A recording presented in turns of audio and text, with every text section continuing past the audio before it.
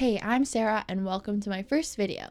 I'm a third-year computer science student at UBC and I've been programming for over 5 years now. I've had one co-op 8-month experience and I've done a handful of interviews. Today I'll be talking about how to do your first software dev intern interview. This is a video I wish that I had watched before I did my first interviews. First off, if you've gotten a software interview, pat yourself on the back because you've really gone past the hardest part of this process, which is the resume screen. This means in the sea of applicants, your resume stood out to the company and they really want to get to know more about you. Now, whether your interview is in a couple days or a few weeks, these are a few things you can do to help you prepare. This is something that I started doing recently. Start off by Googling the company that you're going to interview and look them up on LinkedIn, Reddit, or Glassdoor, looking for other people's interview experience. This will give you insight into the interview process.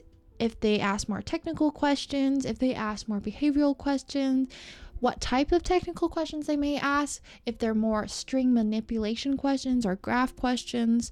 It also may give you some insight into how many stages an interview might be. It could be 2 technical parts and then 1 behavioral part. These are all things that will help you prepare for the interview. Next, look at the job description to find out the programming language and the tools that this company might use. Some of the questions may stem from these topics. Most companies will have a technical portion of the interview, which might be technical questions that you answer with words or leak code style questions that you would answer with coding. Some data structure and algorithm questions they may ask are, what's the difference between an array list and a linked list? This is what I got asked at Amazon.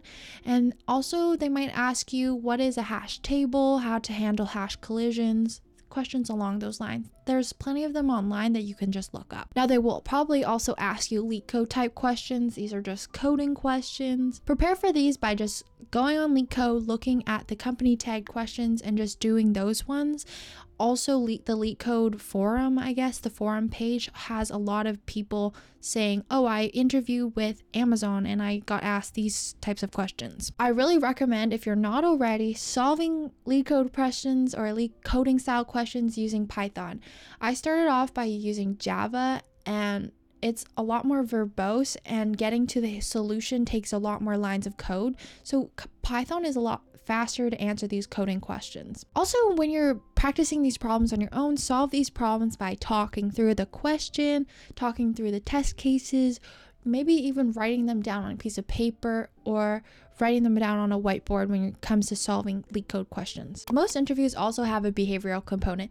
So for this part, follow the Amazon leadership principles even if you don't have an interview with Amazon. If you can answer most of these leadership principle questions, you can probably answer any question that a company might be asking you. You want to answer these questions using the STAR method, which is situation, task, action, result. And this is a popular way to phrase your answers. During my Amazon interview, I was asked, tell me about a time you made a mistake. And another popular rendition of this question is, tell me about a time you almost missed a deadline. I struggle a lot preparing for the behavioral questions for the interview.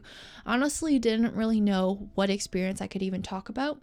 Then I realized, companies really understand that you're a student. So you obviously can talk about any school projects, any personal projects, hackathons, or obviously previous internships that you've done. This is an example of how to answer, tell me about a time you made a mistake. In a software development course, I completed a full stack project where I queried over UBC course data. This project required test-driven design in order to meet the deadline of the project. I forgot to write a test plan and organize my test cases, which would have prevented me from writing a lot of overlapping test cases.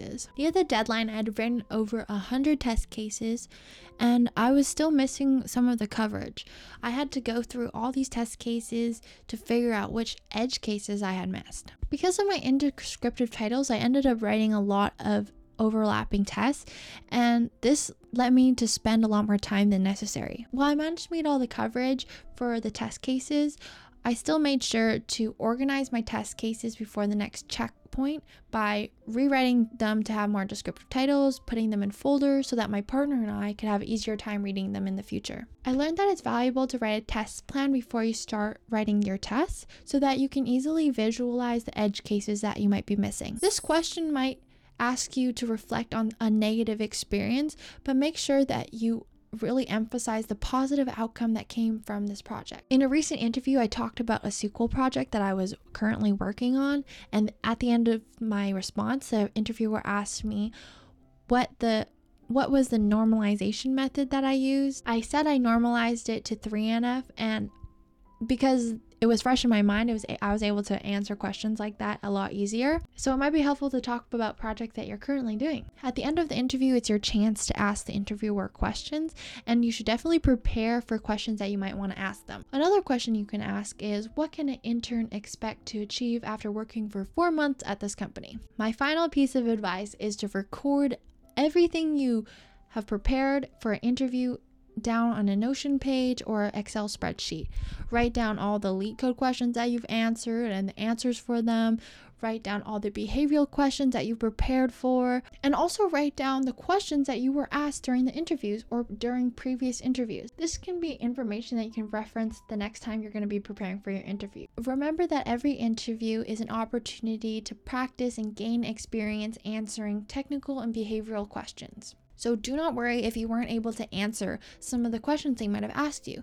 Just be sure to record these questions so you can answer them in the future. Wear something cute and comfy, and don't forget to smile.